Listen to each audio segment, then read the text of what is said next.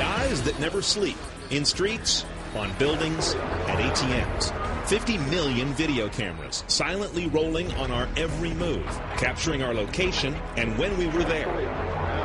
4 billion hours a week recorded typically and monitored live possibly, and all of it at the core of a new CBS drama.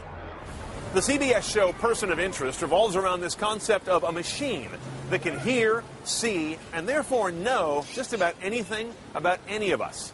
Who's doing what with that information? That's part of the mystery. You have a decision to make. The machine gave you another number. The leads on our show are doing work that they're uncertain of. They feel ethically uncertain about and yet compelled to pursue it. Most of them are just ordinary people, like her. 1,000, 2,000, 5,000 different images simultaneously. This machine can see all at once. It's almost like, you know, dare I say, the big guy. Even if you think you can get through the day without being caught on video, your cell phone can sell you out. 83% of American adults now carry one. 35% a smartphone with advanced integration into their daily lives. The public wanted to be protected.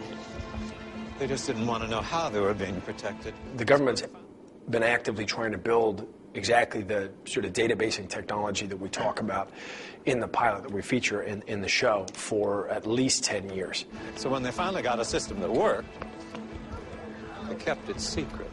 So while Person of Interest envisions a specific machine, in fact, we already live with one. The connectable dots of many forms of everyday surveillance that are perhaps even more powerful than what Finch and Reese work with.